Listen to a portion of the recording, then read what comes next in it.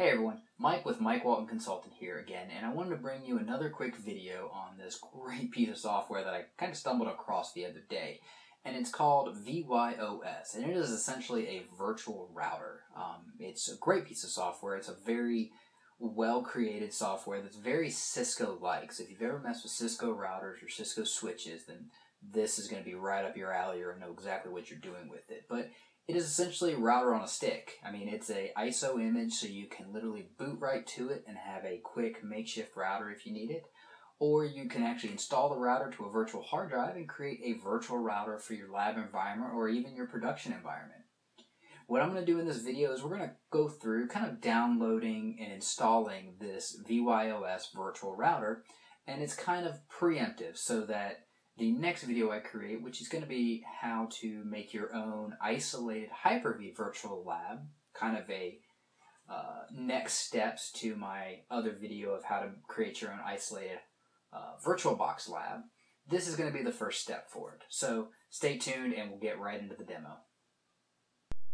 Okay, so I'm here on my Hyper-V server in my personal lab. And what I'm doing here is I'm on the VYos website, and it's actually vyos.net. It's going to take you here to this main page, and it's very simple to get this software. All you need to do is look over here on the right-hand side, and under Downloads, you're going to see the mirror for the download. And if you click on that guy, it's going to give you a couple different options. I downloaded the VYos 1.1.6 AMD64 ISO, and that's because I am running a 64-bit operating system, and I want this to be 64-bit as well. And you can see it's 234 meg, and as soon as you click this link, it's going to initiate the download. Now, I've already downloaded this, so we're just going to get right into setting this guy up. Now, it's very simple to set up, so we're going to minimize him, and we're here on my Hyper-V lab. So the first thing I want to do is I want to do a new virtual machine, and I'm just going to name this VYos router, because that's exactly what it's going to be. VYos router. Perfect. And in this case, because I'm running 2012 R2, I get to choose between Generation 1 and Generation 2 VMs. Because this has basically a Linux backend, we're doing Generation 1. We're going to give it 512 because that's plenty of memory for it. And we're going to go ahead and connect it to my network. Do next. And it doesn't need much. We're going to give it, just because it's virtual and it's thinly provisioned, we're going to give it 50 gigs. And we'll go next. Install operating system later. We'll do next. Confirm all of our settings and click finish.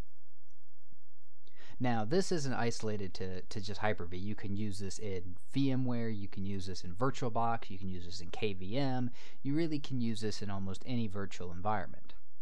So now that we've got this guy created, what we need to do is we need to add the ISO image that we downloaded earlier so that he has something to boot to. So we're going to go ahead and we're going to click our DVD drive. We're going to choose our image file, and we're going to go to VYos and choose the ISO image that we already had prior.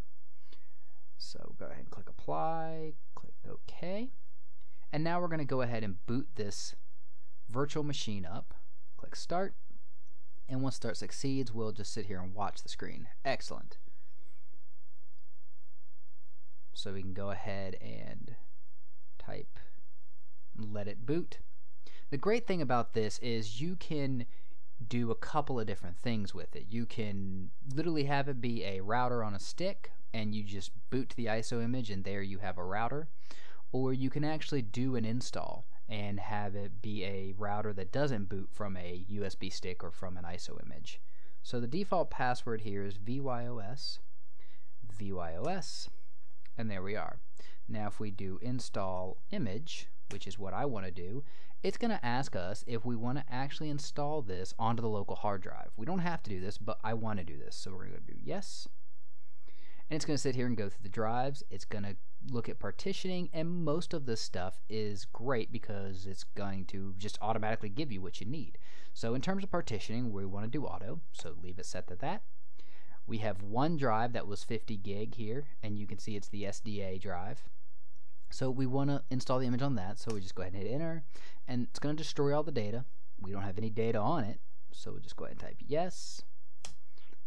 And how big of a root partition. We want to use the whole thing. So we're just going to take the defaults there and now let it do its thing.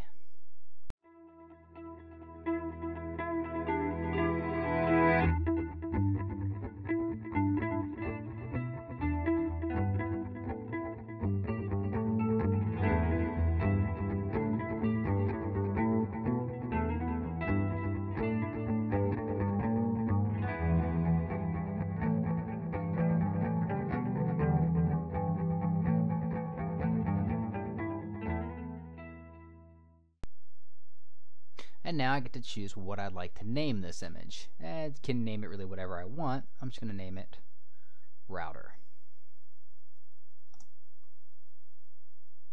And now it's saying it found the following configuration files, and which one should it copy? We're just going to use the default one, at least the one that it's selecting.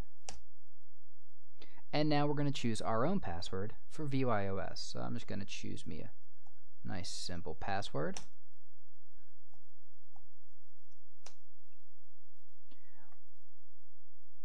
And we choose which drive we want to modify the boot partition. Again, this is completely the default. We're going to let it go through and set up the grub. And now it's done. So now that it's done, what we want to do is go ahead and reboot this guy. Or actually, what I want to do is I want to shut him off. So just a simple power off command.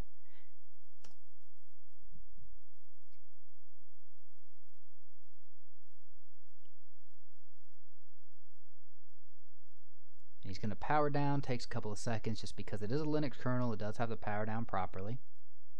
And now that this VYOS router is actually turned off, what I want to do next is close that window, and we want to go into the settings, and we want to go ahead and remove this ISO image.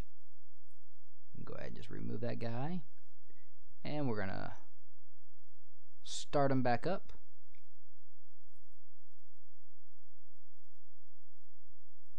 And what we should see is we should see this boot without an ISO image, and we should see just a perfect, ready to go virtual router.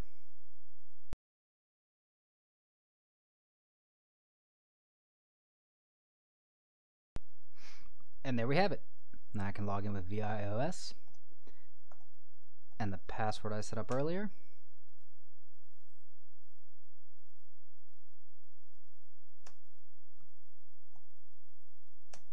Correct password I set up earlier, and we're now at a great prompt, and this is very similar again to a Cisco switch or router in that, you know, we can do a show command, we can do a tab complete, so we can type sh and hit tab, and it's gonna, well, I guess if I'm at the right prompt, if I do a sh tab, it's gonna finish with a show. If I do a question mark, it's gonna show me all the additional options I have along with the show command.